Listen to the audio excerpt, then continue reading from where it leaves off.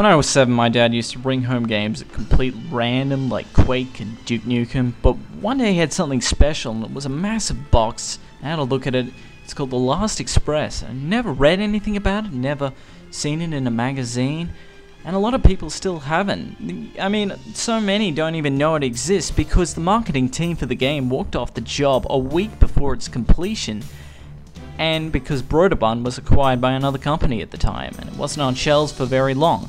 But now it's finally available on GOG, and having had the pleasure of playing it for the last 13 years, all I can say is, you better get your wallet ready, because you're in for one of the best games you could ever imagine.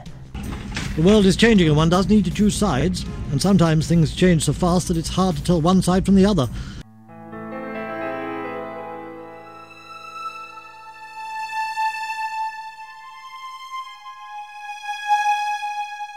The Last Express is set in 1914, days before the outbreak of World War I, the Express being the Orient Express, a luxurious long-distance train service traveling from Paris to Constantinople. You play as American doctor and fugitive Robert Cath, on the run from Ireland and now seeking to find his old friend Tyler. Boarding the train without a ticket, Cath locates Tyler's compartment, and the only problem is, well, he's dead. Out of respect, you dispose of the body and assume his identity to hopefully find his killer. But you discover Tyler wasn't mixing with the right crowds, and suddenly you're in this web. It's a brilliant story, with surprise after surprise, and was written by Jordan Mechner, who you might know from games like Prince of Persia. It's all about understanding what's happening on the train, by listening to conversations between other characters, and snooping around various compartments. Characters also have a number of subplots which add to the overall story, and it's a dangerous concoction of countries. You've got German industrialists, Russian anarchists, and Serbian nationalists, to name a few. And every time you replay it, you'll learn a little more about the characters than you didn't know before. This is a tale that's rare and intriguing, and you must know what's happening next. And one problem is, you won't understand everything the first time. I'm just admitting that from having played it so many times. I was 7, but yeah. With respect to artwork, without a doubt, Last Express is truly a unique and gorgeous game. Borrowing the style of Art Nouveau used during the period, the developers went through an utterly complex methodology for making the game, including its environments and characters. The attention to detail is phenomenal, because they worked with sleeping cars from the actual Orient Express, which weren't destroyed during the World Wars, and recreated them as finely as possible in the game. But through the network of train buffs, one of these guys in France called a friend of his in Italy who he knew was nuts about the Orient Express. He called us and told us that there was a sleeping car of the type used in the Orient Express sitting in the train yard in Athens. It had been abandoned, I guess, at that point for 50 years. That was like a very important discovery for us because it gave us the ability to be accurate. It functions like Myst. You move from shot to shot to move around the environment. The characters were placed into the scene using rotoscoping, which Mechner used in Prince of Persia.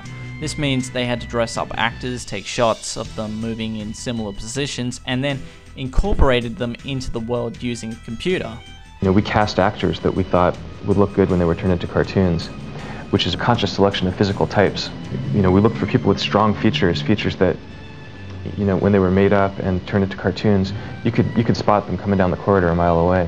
The technical challenges behind that were enormous because, instead of just filming a character from one angle, you have to film that character from 7 or 8 angles. For instance, if you walk into the restaurant car, you can see somebody sitting at a table, eating or talking to somebody, and if you suddenly go to the other side of it, you'll see the other view of them. She's a very opposite of Madame Bovary. Bonsoir, monsieur. We have a nice table for you here in the corner. If you will please follow me. Please, monsieur. Have a seat. It's just really stunning, and when they aren't in rotoscoping mode, you'll see the characters move frame by frame, which gives more of a focus on what they're saying rather than their movements. In my opinion, this style and magnificent emphasis on every detail makes the game so unique and such a beautiful experience. It hasn't aged at all. This will undoubtedly look remarkable forever.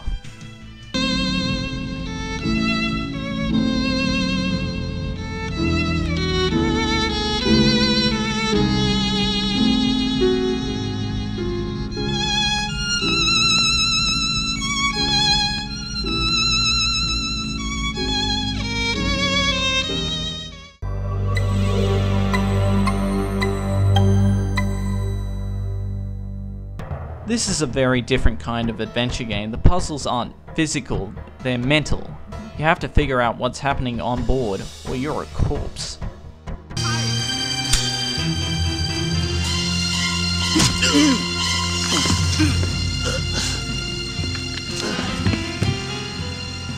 There are actually 34 ways to lose the game, some of which don't involve Kath receiving steel to his gut. The primary goal though is to make the journey from Paris to Constantinople and discover what happened to Tyler. If you lose, there's no need to worry. Just like in Sands of Time, you can actually rewind the game to any point where you progressed in fact. Most of the time it will automatically rewind to a point where everything was correct. Ultimately, you have to survive this journey, and to do it, you'll have to gather information and some items. Snooping around other people's compartments and through their belongings becomes almost natural. Eavesdropping is also an excellent idea, as you may receive hints about where to look next. The events of the game happen in real time, where about 1 minute of our time translate to 6 minutes of game time. Characters move about the train on routines which adjust themselves according to your own actions. If I just show you an example of a routine here.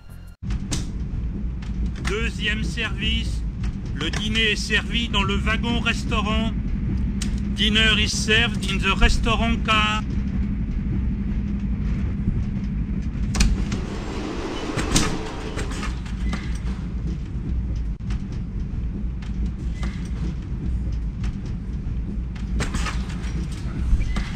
Ça sent mauvais. Assieds-toi, François. François, assieds-toi tranquillement. Tu es au restaurant maintenant, avec des adultes, et j'exige que tu te comportes. Claude, dis-lui de s'asseoir convenablement. Claude. And you can expect this sort of behavior the entire game, from people dining in the restaurant car to conductors making beds for the night, and that's what I really love about The Last Express. It's quite literally like you're there, it's immersive. The only quarrels I have about the gameplay are a few bugs and maybe the lack of routines in action during the concert event of the game. Sound is a crucial element to this game. Just listen to the noise of the train.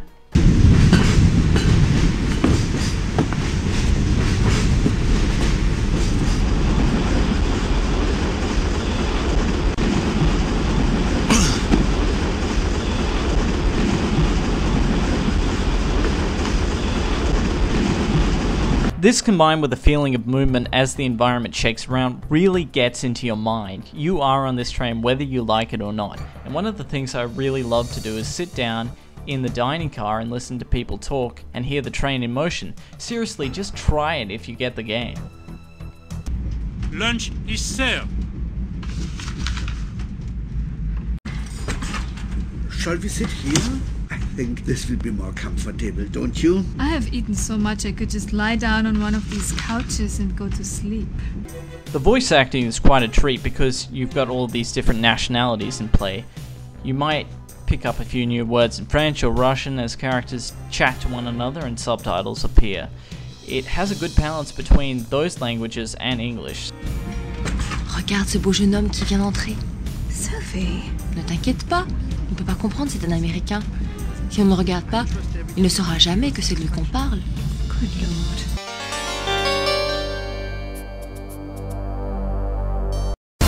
I can't shut the hell up about this game. When I was 7 and I didn't have much of a clue what was happening, I was still blown away. And now that I've grown older, the respect and love that I have for this game has only increased. Call it bias if you will, but I strongly believe you're missing out on an integral adventure game and quite possibly one of the finest creations ever to grace this industry. The Last Express is just one journey you won't want to end. I love it so much. You didn't happen to find the dynamite, did you? Dynamite? What dynamite?